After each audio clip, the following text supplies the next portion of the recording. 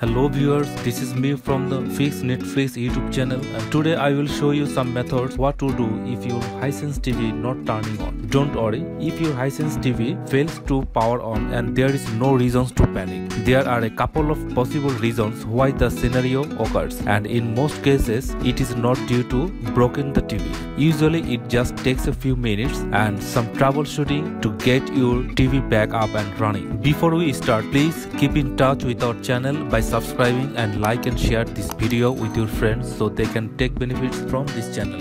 So let's start. Step 1. Check the remote. If you are trying to turn on your Hisense TV using a remote and it won't turn on, it is very likely that the remote control batteries are dead. So you should replace old batteries with the newer ones and give it a shot. If it is still won't work, try turning on the TV by pressing the power button, and if the TV turns on this way and you know your remote control is dead and it is time to get a new one. Step 2. Power cycle your Hisense TV. Most of the power related issues can be resolved by power cycling your Hisense TV. Unplug power cord of your TV from the current outlet and leave it disconnected for a few minutes. Press and hold the power button, usually on the bottom left or right side on your TV for the 10 seconds, and plug in back the power cable and try turning on your TV again. If power cycling your TV did not work, you can try the next options.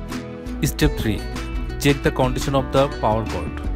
Loose power cord could also be one of the reasons that your TV won't turn on, and you need to make sure that the connection to both the power outlet and the TV are firmly plugged in. You may want to unplug it and then plug it back in again to see if it works. If it does not work, you should also check if the current outlet is working, as it could be faulty too.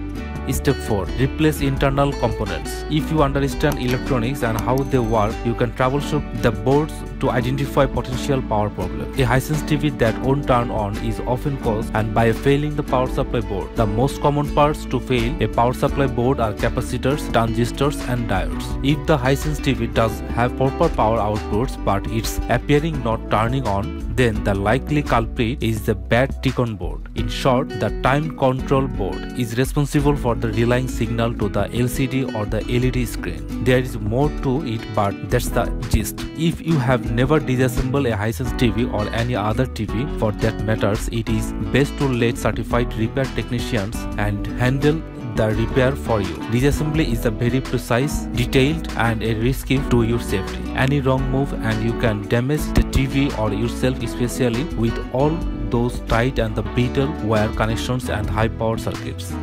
Step 5. Contact Hisense support. If any of the above solutions did not work for you and the only one option is left is to contact the Hisense support for the further help. So viewers, hopefully this video will help you to resolve the problem on your Hisense TV, and if any difficulties, please feel free to inform us by comments in below, and if you have any best idea, kindly share with us. Thank you very much for watching this video, and please subscribe to the channel, like and share this helpful video with your friends.